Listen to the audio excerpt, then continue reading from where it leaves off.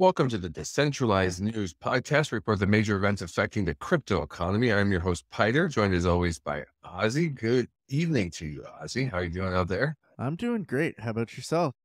Yeah, I'm having a lovely morning. Thank you very much. The big news tomorrow, we got the first U.S. presidential debate between Harris and Trump. They are essentially neck and neck. So a big moment in U.S. elections and a big moment for crypto and Bitcoin, I would argue. Yeah, it's a huge moment to think about in terms of do we does Trump say something really bullish about crypto? Does Kamala maybe change her stance on crypto, or does Kamala come out and say something that's a bit more popular with the masses? Do you think there'll be a debate question? I don't even think there'll be a crypto question in the debate. I don't know if there will be. I feel like there's a decent chance that there is. I would be surprised because after the first one, there wasn't. And Harris's stance is basically to have no stance. If you look at like the argument that there's a lot of media that supports her, this is a venue that was considered left leaning. I would be surprised if they ask her a question that basically she loses on because she's not going to say much in my opinion. No, but maybe he does it something a little bit where like he doesn't answer the question directly and then spurs Yeah. that feels very Trump style to me. And Like he takes the tour kind of. yeah, that's it. And for him, that would be a win. If he could sneak some of those things that he might not be able to get good questions on, if he can sneak those in through answers, then That would be something fun if they were each allowed to ask a question. What do you want to that would ask? be great. I like Yeah. just in terms You of can ask the worst question. Go after him. Just ask him a question. This is your chance. You get one. if you want to have a little bit of fun, Polymarkets is running a bingo card. They've got 3 different bingo cards for things that can be said during the debate. Sounds like a Super Yeah, it essentially is like this. Bowl bet. And so it is quite, some of it's pretty funny. And if you want to throw, Like, doesn't say tampon. that is actually a something on there right now. I guarantee. No, it is, and it's currently betting at a 29% chance that he says it. Oh, I'm surprised it's that low. No, go ahead. He's got Comrade Kamala is at 45% chance. Oh, that's low. I'm gonna go bet on that one. There's actually only a 13% chance that he says crypto or Bitcoin, and there's currently a 20% chance that he says McDonald's. Oh my God. There's more chance he mentions McDonald's and crypto. I don't like my chances. But like you said, hopefully he sneaks it in. Speaking of Polymarket right now, it's swung towards Trump. Any polling information that comes out here seems to be, it's hard to read political news in the States because it's so hyped up on one side or the other. It's just hard to read. It's hard to dig through it. You know what I mean? 'Cause you really have to look at who's telling you. It just takes a lot of time. But right now on Polymarket, it swung. It's been swinging back and forth. It was Trump for a while. It was Kamala for a while. And Trump caught up. Now it's 52% Trump, 46% Kamala Harris. Yeah. And Trump's taken a couple of swing states, Nevada, Georgia, North Carolina, and recently taken Pennsylvania, because just this morning he was not taking Pennsylvania. The Democrats had a big event over there recently, but that's come and gone. But that's where it was Butler, Pennsylvania, I believe, where the assassination attempt took place. And that's not getting a lot of play out here. It's amazing how that story went away, but I would think locally, maybe it still has an impact. Yeah, whereas Harris is holding Wisconsin and Michigan pretty well. She's got over a 6-point lead in both states. Trump's leads in North Carolina, it's pretty strong, but in Georgia the same. But Pennsylvania and Nevada are about less than 4% splits. So And it's gonna be a nail biter. I think it'll be unsettled. It'll swing going into the election. Is how I imagine it. But there's always wild cards that come up. It seems like I wonder what it'll be this year. But it seems to be a pretty clear choice if you're pro crypto or pro Bitcoin, who you would want in office, whether you vote or not, whether you're in the country or not. And just to stamp that home, Trump launched his 4th NFT collection. He sold out the first 3. This one is not selling out immediately or whatever. It's a $300 160,000 piece collection at $99 each. Last week I looked at it and it sold 21,000. The other one's launched and sold out. But anyway, so he has that going on. That has been going on. And then Eric Trump announced a DeFi project. So they have this World Liberty Financial, and be careful out there. This is a super hyped area. It's full of scams. There's a bunch of fake tokens out there. There's no token live, but if you went on and just searched it, you would think there is pretty quickly, or you might. So just be very careful. Nothing, but they have 41,000 followers on Twitter. And I think, oh no, that was last week. It's up to 51,000 this week. And their Telegram went up to 231K, but went down this week. That was interesting. It went down to 172. That popped harder the first week. But yeah, but that's pretty normal because there's a lot of bots that will often flood a new Telegram and then you filter those out. So that doesn't surprise me, but definitely interesting.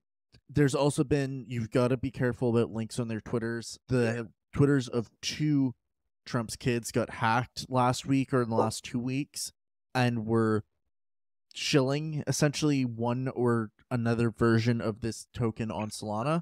Suppose a DeFi project, definitely worth watching there just because it is. Particularly just be careful because this is the type when something's in the media this hard, it's US presidential election, right? You have people who normally wouldn't consider something like this, maybe considering getting in or supporting their candidate or whatever it is. So just be careful out there. That's it. There's quite a bit in terms of just different media out there, and you can see the volume of bets on Poly Markets, for example, is almost hit $1 billion. It's at almost 800 million on the presidential election alone. So Wow. That's just wild and shows just how many eyes and how much money there is on this election. And that's just on the election forecast. That doesn't have to do with the debates or anything like that. And so you're talking about cumulatively billions of dollars in interest in this election. Yeah. Another fun one, or election related here, we have Donald Trump officially announcing that he's taken Elon Musk's suggestion to create a government efficiency commission, and he wants Elon Musk to lead it. The funny thing about it is it's called the Department of Government Efficiency, or DOGE, DOGE. Did you that? That was like it's too much. Dude. Like, is that real? There's too much. Elon, I couldn't believe that. Elon feeds the Doge train. But this is wild. Is it a coincidence? That is just, that's a little much for me. It's a little rich. I was like, no way. That is funny. To be fair, the inclusion of the "of" in the acronym, it's not something you'll see off like most of the time. So it would be, but when it fits like that, it's also not like a big stretch. No, like to throw it like this, it's great meme. It's meme material, but in terms of what the department would actually be called in a like government situation, it'd be the DGE. It wouldn't be it wouldn't be Doge. It'd be DGE, like the IRS. Right. Yeah, DGE. Yeah, like if and when it ever happens, it wouldn't be called Doge. I understand, but it would be called Doge for sure. Now we have, interestingly, not everyone in the crypto sphere, the crypto economy, is endorsing Trump. We also have Ripple co-founder and executive chairman Chris Larsen endorsing Kamala Harris for president. So they continue to try to cozy up to big government. There's something about them. That's their wheelhouse. They need to be close with big government or government in general. So they're like all in. They're like, if it doesn't work with them, if we don't become the CBDC. It's like they're trying to be the CBDC or something. That's essentially, their infrastructure is all built to create CBDCs and to replace SWIFT. And so that's their whole marketing. And so they need to be aligned with governments and banking regulation. And the ones that are really big on that and that will either make or break that are the Democrats. So, but the thing, if they go with the Democrats, it seems it'll be part and parcel with control and a more centralized version of crypto. You know what I mean? Ripple has never necessarily been a face of decentralization. They were, if you think about Ripple was the prime target for a lawsuit by the SEC. They're really one of the few true crypto blockchain companies that have been pursued by the SEC. most of the other times it's been crypto adjacent companies like centralized exchanges, or there's been a couple of companies like library credits, but no blockchain to the size that Ripple was, like XRP was in terms of TVL or just market cap. Yeah, that doesn't surprise me. But it didn't surprise me either, but it just goes to show it's not, there are forces in the crypto economy that to support the Democrats. I've been of the opinion that this is the biggest thing affecting the market. Maybe I'm biased because I'm in the US. It's such a big story, maybe not a big deal other places, but I just feel like until this gets settled, as long as it's a nail biter, it's going to create some volatility and also really cap the upside or open up the upside depending on who wins. And it's not just, there's a couple stories I have. It's not just me saying this. We have legend Michael Saylor saying Republicans are way ahead of Democrats regarding their opinion on crypto BTC. So it's not just me. And then we also had a story from, go ahead. Bernstein. They're a big asset manager, about almost $750 billion under management. And they're saying that if Trump's elected president, Bitcoin is likely to reach 90K essentially within a week or two of the election closing.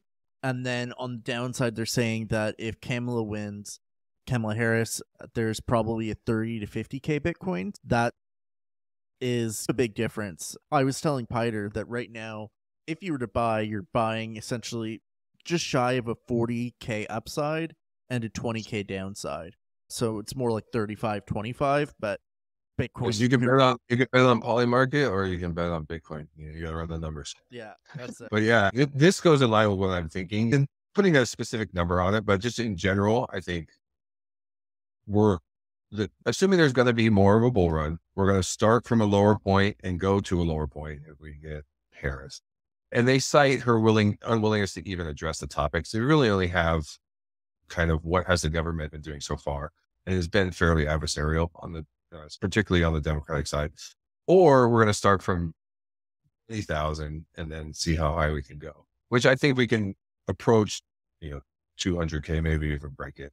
I believe in a Trump presidency situation, especially if we're starting from 90K, we're easily talking in 250K or right around that range, in my opinion, probably 230 to 250. Yeah, I could see that. So yeah, exciting times, dude. I am going to keep an eye on the debate. It's more just curious. Harris is expected to win the debate. So if she doesn't perform well, that could rally crypto markets because it's like one of the biggest volatility issues. So if Trump kind of surges, so to speak, it really kills it. I totally agree. I would not be surprised. He's a dynamic speaker in that sense, and so I do see how people are tired of him too. He's been around a while, and Harris is a new face, so I can see her winning the debate. And it doesn't necessarily mean it settles the election like that, winning one debate, but it will be interesting to watch how she performs. Oh, absolutely. It's more interesting to watch how she performs compared to Trump. People have done a lot of debates with Trump. He's wild, but at the same time, he's pretty much on his stump all the time. Yeah, he's got looking at those Polymarket bets. There's certain words that they were expecting, that have pretty high chances of hitting. 90% of bets are something about China and saying certain keywords that you can just expect from him. And there's obviously other wild shots out there unexpected. So we'll see. All right, let's shift gears out of politics a little bit. We got a little story out of Japan. Yeah. Tokyo Electric Power, so their largest electricity producer in Japan, they're looking to use renewable energy to mine Bitcoin. And that's as the hash rate is just about to hit a new all-time high. That came out this morning. It looks like it's approaching the all-time high or hit a new all-time high today. I think it hit a new one recently. Even with Bitcoin slumping, the hash rate is still growing, which is a really positive sign. Yeah. And with an electricity company, energy companies are seeing the prospect and profitability of mining Bitcoin. Japan's hopping on board as they're trying to save their stock market. Moving on, we're going to hop into a bit of a speed run, but Before we do, please consider liking and subscribing to the show. We really appreciate it. It makes a huge difference to us and really helps the show reach more people. And to get into our first story, Cardano, they've shifted to decentralized governance with the Chang hard fork, which went live last week. This will allow it to undergo a full transformation to a community-led governance model over the next 90 days, which will be overseen by an interim committee. So pretty interesting. They had a rough bear market. They went from a top 5 cryptocurrency and now they're falling out of the top 10. Seeing tokens like Tron and Toncoin pass them up. We'll see if this can shift the winds for them. That and Charles shaved his face apparently. Oh, did he? Interesting. Yeah, that's the big news, bro. They're not. And he went missing for a little while too. Yeah, he did. Right before the hardcore.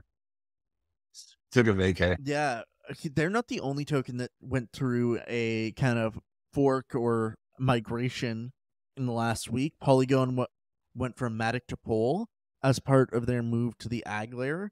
So this is not only like a major upgrade and rebrand, but it's also replacing the Matic token with the Pole token. It's pretty cool. It's all part of their goal to launch the new aggregated network called the Ag layer.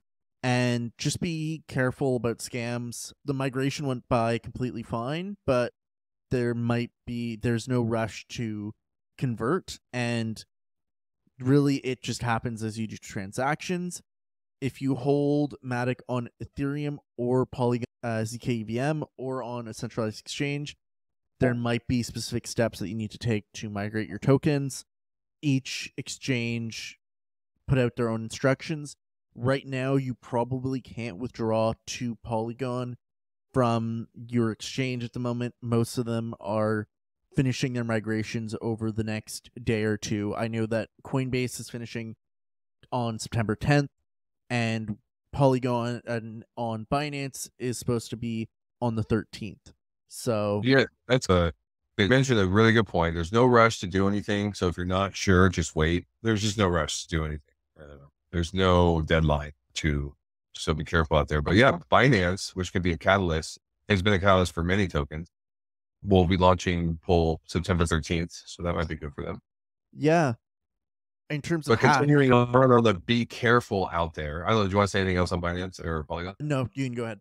Just continuing on the be careful out there and welcome to the jungle. There's a bunch of Discord channels hacked. Now, this is just Discord, but still people throw out in big groups. We're talking Polygon, Avalanche, Rollup, ZK Sync, a couple other small ones, Witness Chain, Orderly, but 5 were hacked.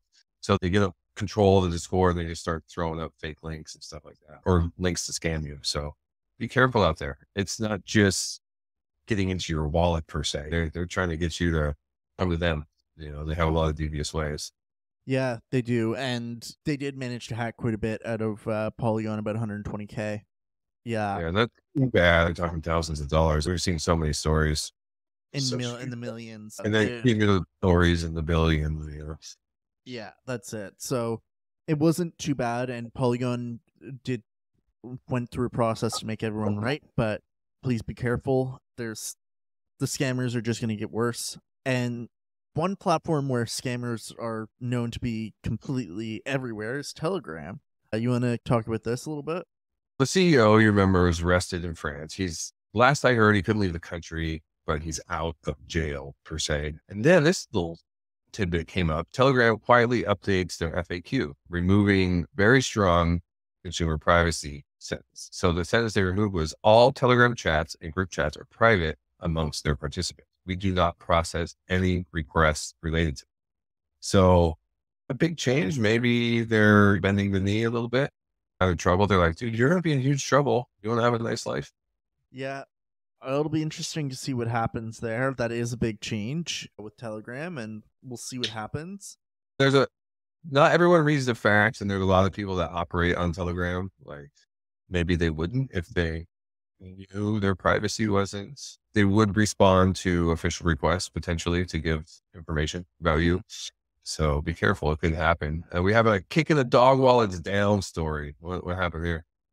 Yeah, the SEC while crypto was already on a downhill, and NFTs have not been performing Yeah, the particularly dog is well. NFT, by the way. This is the dog we're taking. Yeah, NFTs have not been doing well for a while. But the SEC has issued a Wells notice to OpenSea, probably the largest NFT trading platform, although Magic Eden and some others are definitely creeping up on their heels at this point, Blur as well. They're alleging that NFTs on the marketplace are securities. So they're signaling a potential enforcement action against the NFT marketplace, which in my mind is absolutely insane, because it's like issuing a Wells notice against eBay or against an auction house, because that's essentially what OpenSea is. You can list whatever, anyone can list whatever they want and sell it to whoever they want. And all OpenSea does, or any of these NFT marketplaces do, is allow people to conduct that transaction.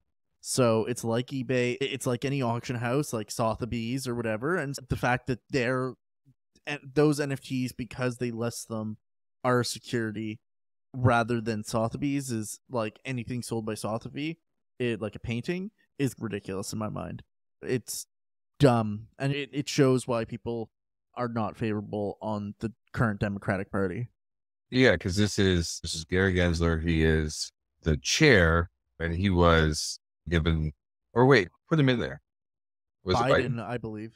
Yeah, but yeah, he's considered a Democrat and put in by a Democrat. So this is what you're going to get, most likely, assuming we don't get any bold statement.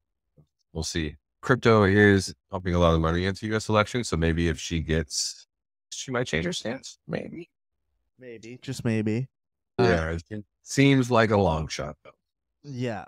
Isn't too far away is the fact that Solana is having their breakpoint conference in just 12 days, as Robinhood announces that the Robinhood wallet will have support for Solana. So Solana's got a couple bullish catalysts in the conference and this new support, although side shows that their chart against Bitcoin it looks like it's hit a top. So interesting. It definitely had a big, it definitely pumped hard in the bear market, and it has like crazy tokenomics. That's the only reason I stay away from Solana. Sometimes I want to participate on Solana, like if I decide to just do something on Solana.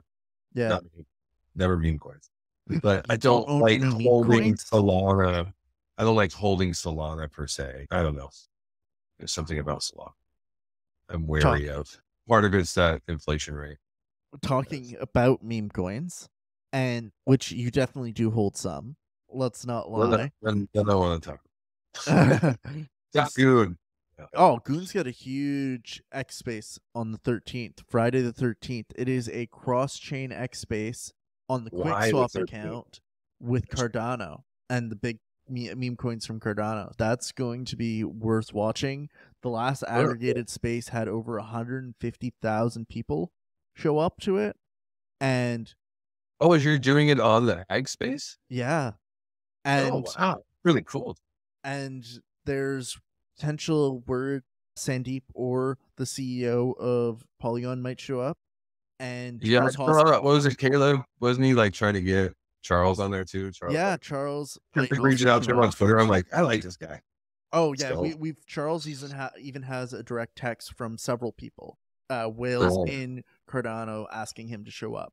This is a pretty big thing, and this is as SushiSwap is releasing their own meme coin launchpad on September 10th. So tomorrow, wild to see SushiSwap doing this, considering most chains either have their own version of Popon, or why SushiSwap really? What, I guess I don't want to bomb on you, but what is SushiSwap Polygon, or they're a DEX on just about every chain at this point? So like Polygon, did they start on Polygon? They might have been. I don't know exactly where they started, but they were really popular on AVAX at one point. Polygon, R, and a few others. So they're definitely around the last cycle. That's for sure. They've been around a while. Yeah, there was a big strategy on AVAX with looping with them with spell and time at one point, and so SushiSwap is interesting. They've been around and they've got some cool cross-chain functionality too. So, but now launching their own meme launchpad, funny. Speaking of stuff from last cycle that was around, FTR, Phantom, they're changing the Sonic into the, I think, an S token, but their testnet went live last week. So they're still cracking away. Yeah, the other one from last cycle, Maker, has rebranded to Sky. So lots of rebrands going on. Maybe because the bull market's close and everyone wants to look like they're a new token. Yeah, these are timed. I don't think this is a coincidence. You know what I mean? They're strategically timed. I'm sure there's a lot of tokens swinging the loss, but they're actually waiting for it to start going. Absolutely. So they've rebranded to Sky, but what is getting people talking about is the new version of DAI, USDS, has a freeze function, which is built into USDC and Tether already. So if you were using one of those mainstream ones, but this was something that wasn't present in DAI previously, and that has gotten people a little bit worried and raised some eyebrows on what that might mean, but doesn't surprise me. Might generally probably has to do with compliance issues rather than anything else. Yeah, it's bending the knee, but not publicly coming out supporting Harris. We started the show in politics. Yeah, we did.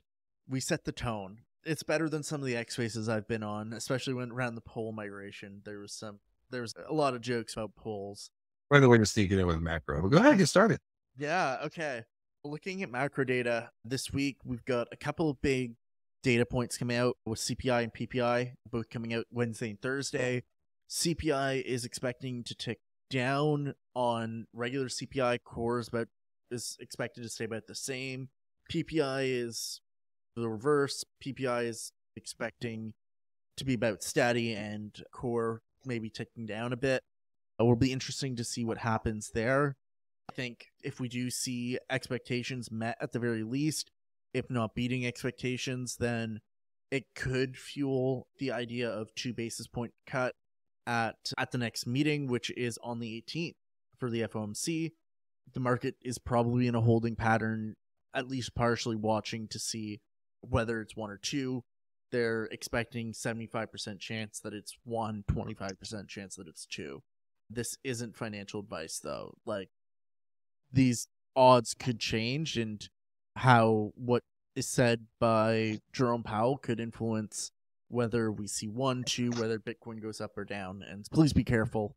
Do you follow like the 2-year, 10-year inversion? Because I guess that was like inverted for a long time and now it's uninverted. So people are a little bit fearful of a recession. You ever look into that?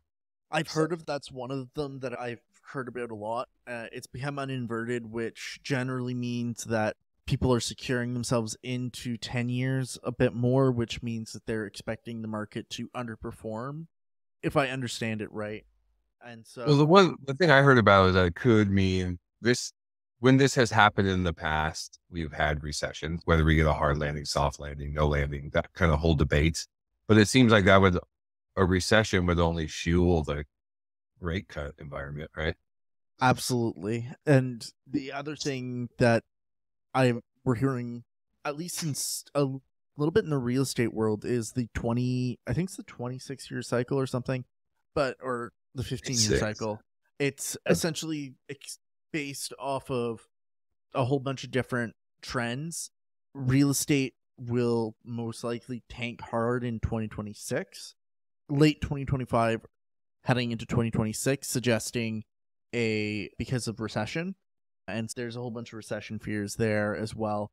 But recession fears are playing a huge part in what's going on with this market. When Bitcoin peaks, real estate will come down? Yeah, that's what everyone's saying.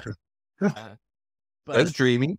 Yeah, that's very dreamy. But what we're hearing is there's a lot of recession fears. And that recession fears and the economy slowing down could fuel money rate cuts at a faster rate, with about 75% of participants or 65% of participants expecting 3 basis point cuts by November meeting. So including the November meeting, we're expecting 3 cuts. This is why the elections are important, because they're a bigger catalyst in the short term than this, because even if they cut rates, it's probably or rate cuts get aggressive. And this has been seen in the past. It doesn't necessarily lead to an immediate spike in the price because the sentiment is so bad. That's why they're cutting rates so aggressively, right? Yeah, it takes time for rate cuts to actually impact money supply, and for those fears to be alleviated. It'll be interesting to see what happens with these rate cuts and with the election, and how that impacts Bitcoin. Overall, long term, I'm bullish on Bitcoin. Whether in the short term that plays out or not, we'll see, but worth watching. All right. Thanks for listening. Please do your own research out there. Nothing we say is financial advice. We are here for some education and entertaining content only. Thank you very much for listening, and we'll see y'all next time. Ciao.